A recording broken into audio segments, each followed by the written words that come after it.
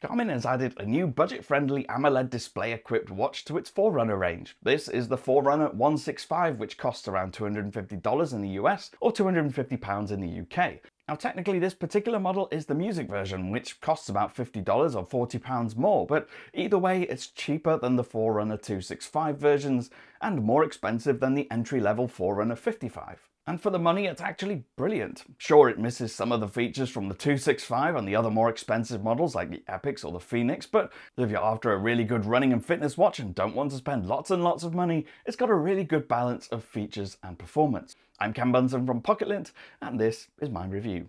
Like all the other Forerunner models, the 165 is designed to be a lightweight, sporty watch, so its material choices are all picked with comfort in mind. When you're running or working out, it can be distracting to have an uncomfortable and heavy, chunky watch. So this is very stripped back, built from lightweight materials and very easy to wear all day and all night, and you barely notice it's there at all during an activity. Its lightness is complemented by its sleek profile, so it's very easy to ignore, and is one of the few watches I can wear all night every night to track my sleep without really being aware of it.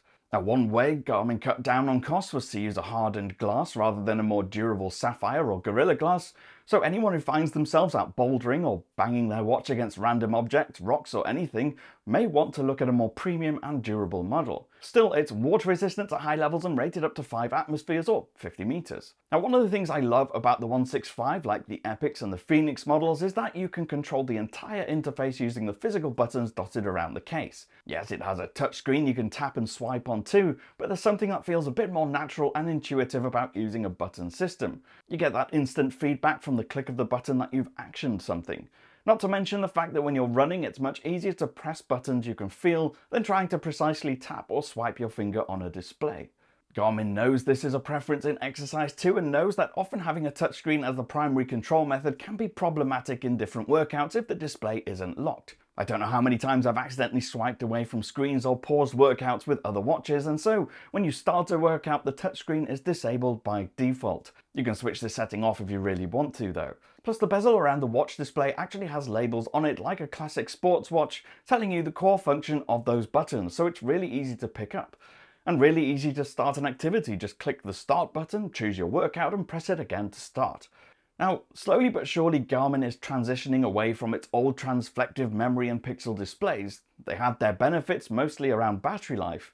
They can display time and information without using much battery at all. In fact, with the backlight off and no moving animation, it doesn't use any. Instead, using the ambient light around you reflecting on the display. But now that AMOLED displays have become a lot more battery efficient and are brighter, more detailed and more color rich, there's really no competition.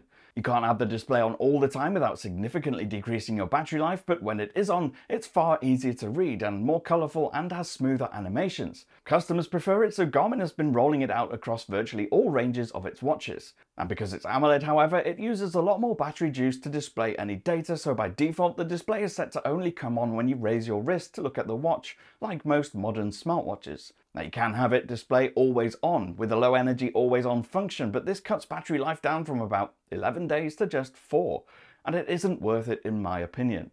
The lift to wake function works well, so whenever I need to see the time I just raise my arm and the screen lights up. Now being a running watch, first and foremost, the software experience is geared towards runners. So when you first press the activity button, the first 3 preloaded activities to choose from are the outdoor run, track run and treadmill run. However, it's a Garmin watch, and so comes with a lot more activities you can add to that short list. Just like the other models, you can add things like walking, hiking, strength, cardio, yoga, and a whole lot more. The glance widgets continue to be a useful way to get snippets of relevant information without having to do lots of swiping across the screen. You can glance at the weather, calendar events, your body battery status, your last workout, and much more. And you can organize them to your liking, removing what you don't need, adding what you want, and reordering them. Lifestyle features are a little limited compared to the Apple Watch or the Wear OS watches, but you can add your own offline music if you're a Spotify, Amazon or Deezer subscriber. Plus, Garmin Pay lets you use contactless payments on your wrist as long as you're with one of the few banks that actually supports Garmin's protocol. You get smartphone notifications as standard, but not as much interactivity for replying unless you're using it with an Android phone. And also, if you're an Android user, you also get to view images from notifications on your wrist, where Apple users don't get that option. Now moving on to talk about the fitness and the health, which is the main strength of any Garmin watch, and it shows its strength yet again with the Forerunner 165 and shows why it's so highly rated with consumers. It's worth noting here that it is missing some of the features the more expensive models have. For instance, there's no training readiness, training load or multi-band GPS. The Forerunner 265 has all of these and more, but then again that model costs quite a lot more. It does however have all the most crucial tracking abilities and displays them in useful ways. I really like body battery, which can tell you how much juice you've got left in the tank based on your activity and your sleep and recovery. You can also make use of the training suggestions, which uses your current fitness levels, your activity, your recovery status to suggest a run to go on today. In fact, you can launch right into that from the run workout screen. And despite the fact that it hasn't got multi-band support, the GPS tracking is actually pretty accurate.